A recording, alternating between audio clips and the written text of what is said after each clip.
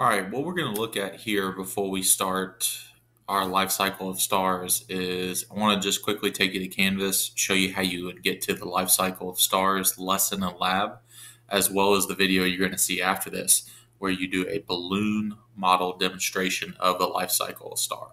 The balloon model demonstration is designed for the end of this. So what I want to take you to now is kind of what you would do with your students leading up to learning about life cycle of stars. It's a really cool activity. So once you get to Canvas, you would go to courses, go to files.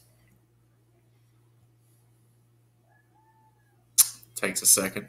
Once we get to files, one of the next things that we're going to take a look at is we're going to find Unit 8, which is celestial bodies. Then we'll go to lab activities.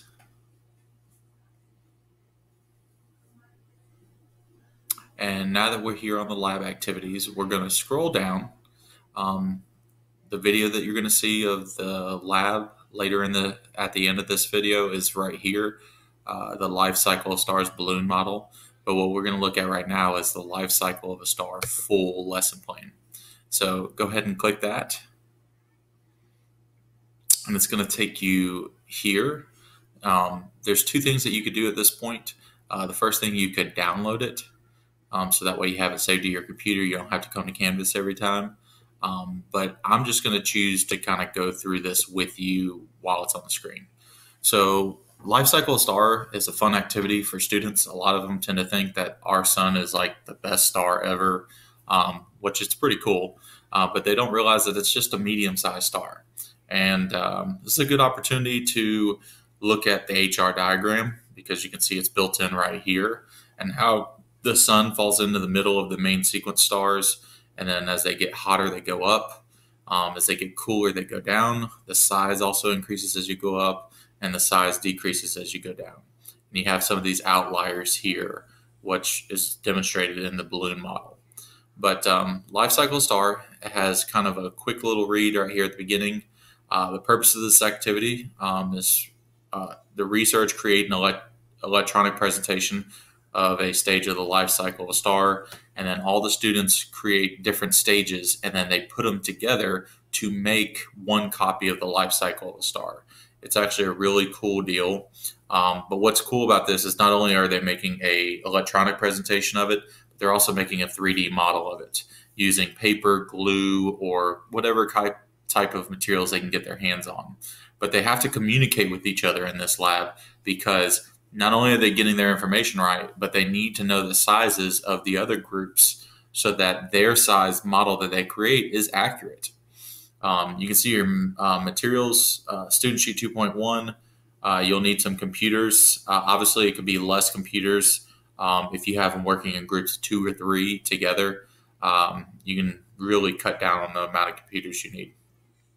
String, paper model, glue, scissors, markers, crowns, other various supplies defined as the teacher to create their model.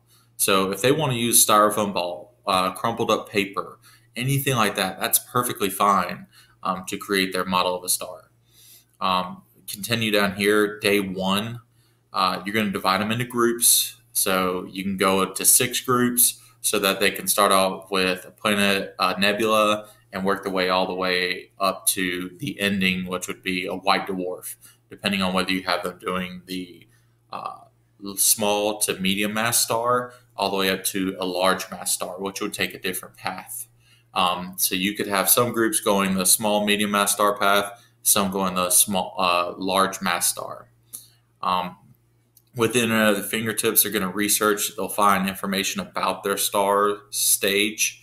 So it could be the nebula, it could be the protostar, it could be the star, it could be the red giant or supergiant, it could be a supernova, it could be the white dwarf, black dwarf, neutron star, or even the black hole.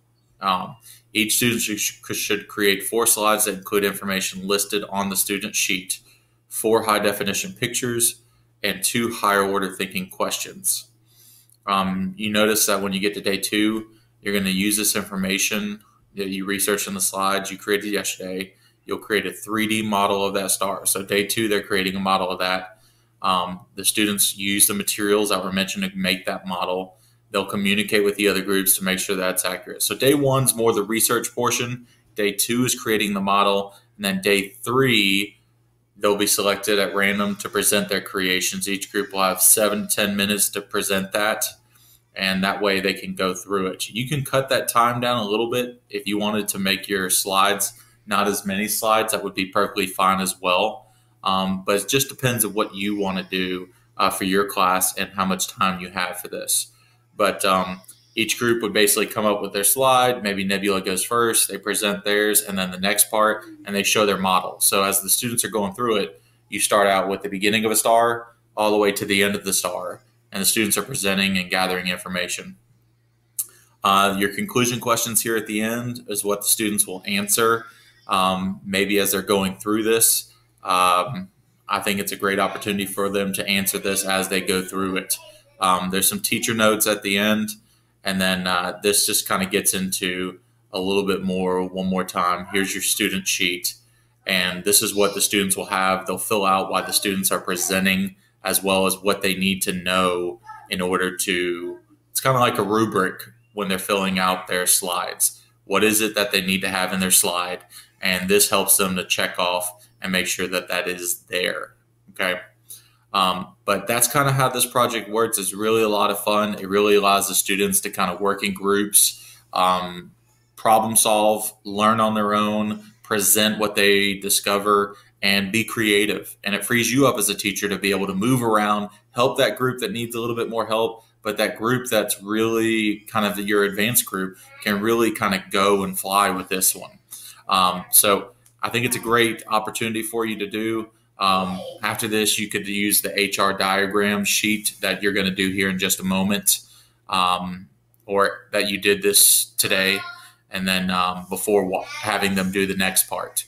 But this is what it looks like, and now take a look at how to do the life cycle of a star balloon model.